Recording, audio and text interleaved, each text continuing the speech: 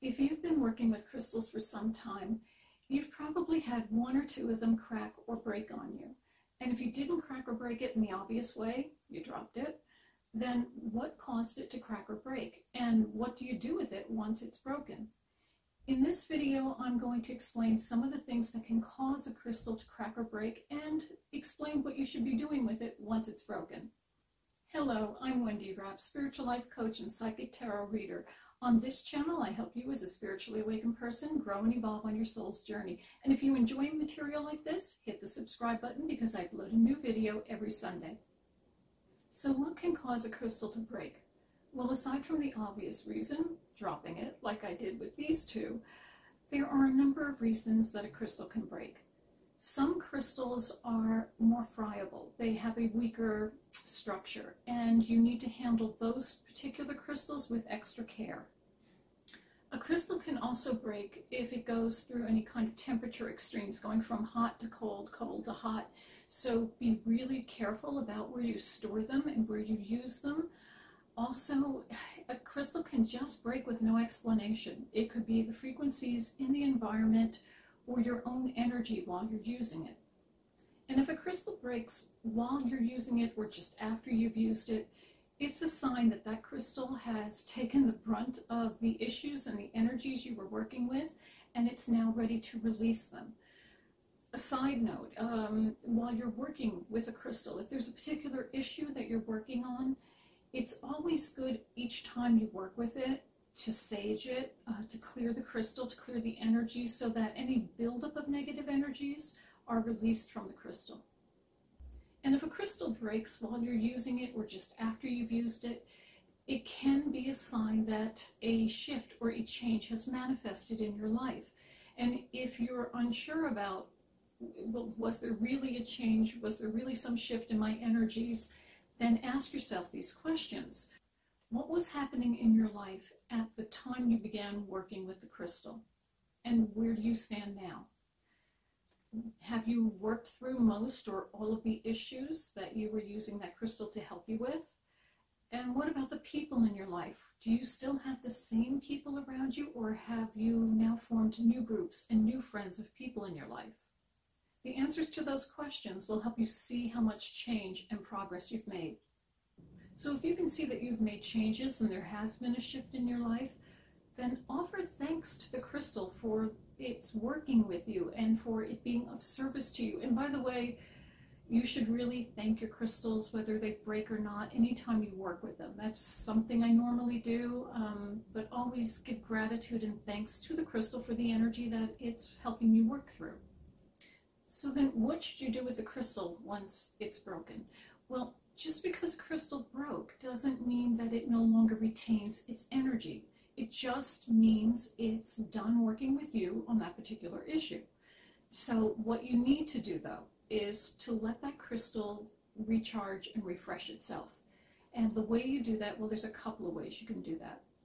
Some people like to take it outdoors, and I do think it's a good idea to bury it in Mother Gaia, bury it in the earth for 30 days before, oh, by the way, before you do, sage the crystal, give thanks to the crystal for it working with you. Saging helps to clear any negativity, and then let it have a rest. And if you bury it, if you're lucky enough to have a yard and you can bury it in the yard where you know nobody's going to bother it for 30 days and you can easily retrieve it later on, then by all means, bury it in the yard. Give it 30 days, and then by the time you dig it up, you'll notice that the energy feels good again. It feels recharged and ready to start working again, just not on the same issue with you. If you don't have a yard, like I live in an apartment, I don't have a yard where I feel like it's safely bury a crystal and it would be undisturbed. So what I do is I put it on a windowsill and I let it get 30 days of the moon and sunlight, the whole 30-day cycle. And that does recharge and rejuvenate the energy of the crystal. Now, once you have the crystal rejuvenated and recharged, if you personally no longer want to work with it, remember it still has the energies. So you can gift those pieces to friends you know who may be able to benefit from the energies of the crystal. Whatever you do, I beg you, please don't throw it in the garbage. That's the last thing you want to do. Don't throw it away. If you don't want to gift it to someone and you don't want to use it yourself, then what I would suggest you do, there's a number of things you can do. If I break a crystal into small pieces, like it really kind of breaks up small chips come off my crystals, I have jars and jars of crystals. I'm a crystal-holic, and I will put the pieces in the jar of corresponding energies, crystals with corresponding energies, and I just let those energies stay in the jar. If the pieces are too small to work with, I don't throw them in the garbage. I do throw them in my crystal jars. That's just what I do. But you can also take the crystal, if you're not going to gift it and you're not going to use it, return it to Mother Gaia, and not in the garbage dump.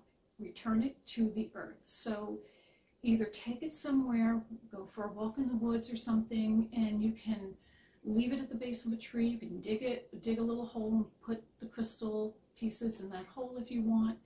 If you don't live near the woods, if there's a pond, a lake, or you live near the ocean, you can throw the crystal into those bodies of water. That's acceptable. So you do have options, but whatever you do, please don't throw it in the garbage, please. I like to take, if it's a crystal that I know I'm not going to work with anymore, I like to take it with me into the woods. Now I take small crystals with me every time I go for a walk in the woods. I'm just kind of weird that way because I like to give a little offering of thanks to the elementals. Yes, they do exist. And I will place these crystals, I'll go off the path and I will place the crystal behind a tree, under a bush, and it's just to give thanks to the elementals for taking such wonderful care of the forest and the woods for us, for allowing me to share their home with them, and just as a gift and an offering of thanks.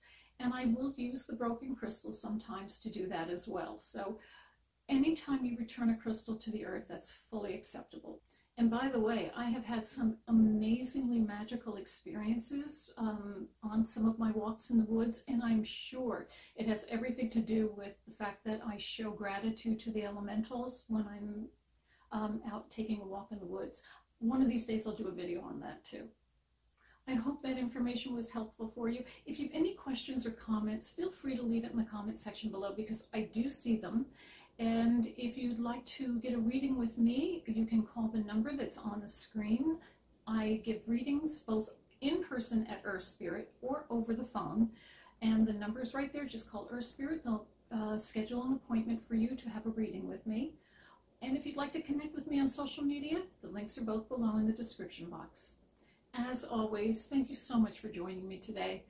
And remember, you are a spark of the divine. Share your light with the world. Blessings.